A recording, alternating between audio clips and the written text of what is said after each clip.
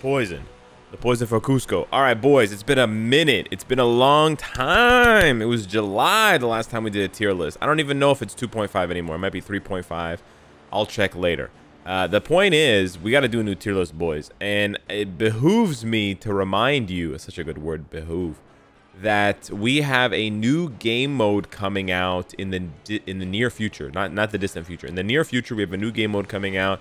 The zombie multiplayer wave defense mode. So I'm hoping that that game mode is not only very fun but also challenging, but also has really good rewards, so that it inserts itself strongly and securely in the meta. And then that way we can use that new game mode to really try to reshape this tier list, because like I've been saying for a while, I just don't feel like this tier list is really, I still think it's one of the best tier lists out there for sure. Like, not to glaze myself, but I also feel like it's kind of missing something. And before you get on me about, oh, the tier list needs to be split between PvE and PvP, no, we're not doing that. We're just not going to do that. The reason why we're not going to split it into PvP and PvE is because it's too confusing, A, for players, and frankly, there's the thing. The players that need it the most are the players that are not day-to-day players, right? They're not hardcore players. Those are the ones that need the tier list most. So you want to make the tier list as easy to understand as possible, and splitting the tier list makes it more complicated. It makes it harder to understand. Secondly, we can already put in indicators and things like that for things like PvP. So I think the answer, for those of you out there that want something like 2 tier lists, I think the answer lies in just improving this existing tier list. We just got to get creative. So here we go. Wolverine got a brand new uniform. Yes, I haven't done a tier list since Wolverine and Deadpool update. Wolverine is still clearly one of the best. Honestly, I actually think he's better than Hulk. I think he's the best combat in the game right now, bar none. I actually would say that he is just straight up here. He's just so much better than Hulk and anybody else. He can go absolutely dicko mode in PvE if you build him that way. And then if you build him for PvP, obviously he's one of the baddest of all time. And yeah, that's just the way it is. Obviously, you got the roadblocks with the uniform, or sorry, with the artifacts and stuff like that. And he doesn't have necessarily hybrid. He doesn't have as good of a hybrid build potential as some other characters, but I still think he's very, very, very strong. Deadpool also did extremely well. Didn't stick quite as hard for PvP, and not quite as good for PvE, but still very, very good. So I think he certainly deserves to be somewhere around there. Can we zoom in just a little bit here? Yeah, okay, we don't really need to go too far out in the tier list in the other direction, because it's all just a bunch of crap down there. Yeah, so I think Deadpool's pretty good. Keep in mind that he had a seasonal uniform. He doesn't need it anymore, so we can actually get rid of that.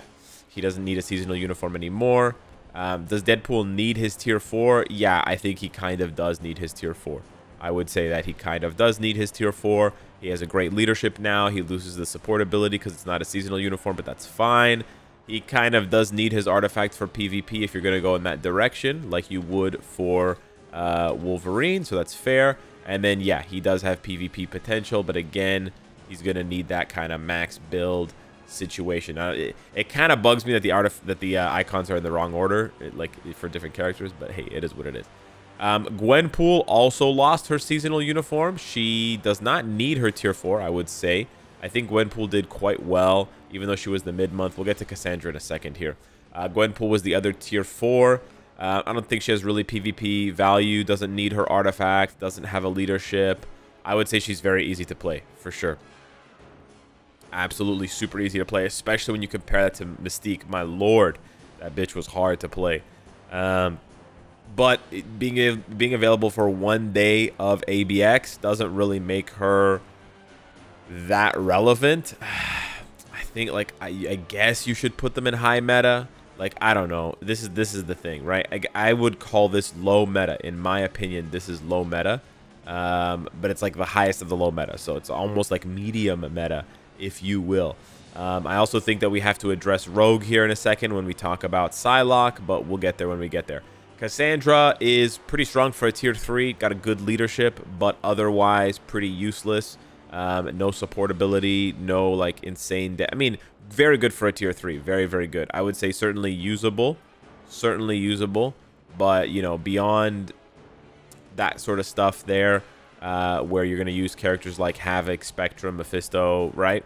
She's not going to do too much more. I mean, but in terms of value, right? In terms of value, she's much, much higher on this list because of the fact that she doesn't need a uniform. She doesn't need to be native tier 3 like Mephisto, you know, and she hits very, very hard for that. So I think that's fine. Betsy, Captain Britain, is being changed back to Psylocke here. So Psylocke regains her original name. Does she need her tier 4? Kind of, but not exactly. She does have a seasonal uniform, unfortunately. She doesn't have a relevant leadership. She doesn't have PvP value. She's pretty easy to play. I wouldn't say she's too insanely easy to play. She's pretty easy to play, but let's leave it there. But she's very, very strong. She hits super duper hard, and she's basically a better version of Cable. Now, unfortunately, it is a seasonal uniform, but yeah, I think she's just a better version of Cable. In addition to that, her gravity means that we have to address not the elephant, but the rogue in the room, because she kind of bumped Rogue off of that top spot. Rogue is still very good for PvE content, as you'll see in a video coming up in a few days. Rogue obviously is still a farming meta, so I'm a bit torn about moving her off the list. I almost think she just needs to be bumped down one to represent her kind of decline. But again, maybe the tier list needs some nuance in a different way to sort of illustrate that. Like she's on the way down, or she's lost value recently. Maybe we need like an icon for like a red down arrow, which means they've lost value recently, to sort of keep them in the same pool, but also to highlight that they're kind of slipping. And then Yondu also gets a seasonal uniform, has an absolutely fantastic support ability. I can't remember if his artifact also buffs his support ability, but his support is very, very strong. So yeah, Yondu is a support meta for sure. Big time support meta. You'd probably put him right around, you know what, we actually have to D-rank Wong here. He's better than Echo. He's probably more useful overall than Sin. He probably deserves to be somewhere with like the Shuris and the Waves of I mean, honestly, Wave is too high. Yeah, I should fix this now. Yeah, Shuri should be here. Honestly, Black Cat is a little bit useless because she's tier 2. And it's also a seasonal. And I would put Sin above her as well. I think that makes a lot more sense. Anyways, bit of a shuffle there for the supports. That's fine. But yeah, Yondu, very, very strong support overall for the speed day, right? Obviously, there's other supports. But yeah, there's just a lot of good speed supports. And then we come to the most recent update that just landed last week with Iron Man through to Rescue. Now, Rescue, we haven't even made a review video on. Pretty bad overall. Basically just a leadership. She's just a leadership for PvP, for specifically Conquest. So that's just one game mode. One of the least played, least enjoyed game modes. So because of that, yeah, I can't really put her any more than usable, right? I can put her near the top of usable for sure, around like Havoc and Spectrum's level, because yeah, she is usable for sure, but it's basically just the leadership and nothing else. Leadership, if you don't know, gives an HP bubble to allies, which allows them to stay alive longer, which is nice, again, for Conquest, but completely useless for Timeline, completely useless for any other PvP game modes, and then no value for PvE game modes makes her value very suspect. Hulkbuster, unfortunately, he gets his tier 4. I think he needs his tier 4, and it's not enough in any case. He is PvP, but it's going to take more than a max build, I would say. He's not that good. He's essentially just not that good. So despite giving him all of those tags, he's got to go somewhere down here, like with Captain America, genuinely speaking. I think that's where he belongs. He basically is less investment than Mr. Fantastic, but not as good as Mr. Fantastic. So that's not a good ranking for a character, for a new character, you know. We talk about how power creep is bad if it comes too fast, but at the same time I feel like we also struggle with not enough power creep. Like it's unreal that Mr. Fantastic is better than Hulkbuster despite the fact that he's a native tier 2 And he also, like, the native tier 2 means he should be better than Hulkbuster. But then remember, he needs Franklin and Franklin's artifact to be relevant for PvP. All that being said, he's still better than Hulkbuster, who doesn't technically need anyone to be good. So it sort of speaks to not only the frustration of building certain characters, but also the limits, the sort of arbitrary limits they place on characters. Like, why did Mr. Fantastic get iframe ignore and penetration when Hulkbuster just got iframe ignore and counter and no penetration? Because they're basically the same, right? They're basically the same otherwise. So it's very weird, very, very strange. But yeah, unfortunately, we can't put Hulkbuster any higher. War Machine, I think he's solid. He has a support ability, has a leadership. I think he's pretty easy to play. Again, I don't know if he's as easy as Gwenpool is to play. Maybe he is. Maybe he is. Let's put it there for now and see what people think. I don't think he needs his tier 4, although he got it. I think he's solid at level 80, tier 3, just to, you know, do damage, high burst damage, whatever kind of thing. I think he's like a better version of Star-Lord. Well, I think he might be slightly more useful than Ebony. Huh. And then I think he might be better than Doctor Strange. Yeah, I think putting him in useful at the top of useful is pretty fair. He may be... I'd have to see testing of him at tier 4 to see if he can creep up on Human Torch. But I think that's a fair place to put him in the same conversation as someone like Human Torch, who's at the bottom of low meta, and War Machine's at the top of useful. He just hits really hard, and then he has the added benefit of the leadership support. So I think overall he has got quite a bit of flexibility. I just don't want to rank him higher because a lot of players in Marvel Future Fight tend to overvalue damage over everything else.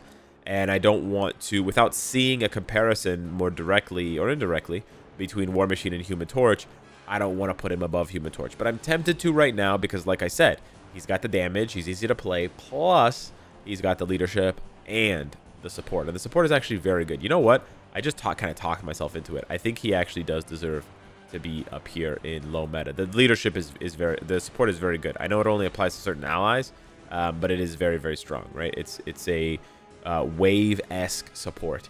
And then Iron Man gets a brand new uniform. He absolutely still needs his tier 4. It's not a seasonal. It's very easy to play, so I would definitely put him in easy to play now. And then that's it. He doesn't have a support ability. He is not for PvP. He doesn't need his artifact. And he's good. He's certainly good. The problem with Iron Man is that he's not available for that much content.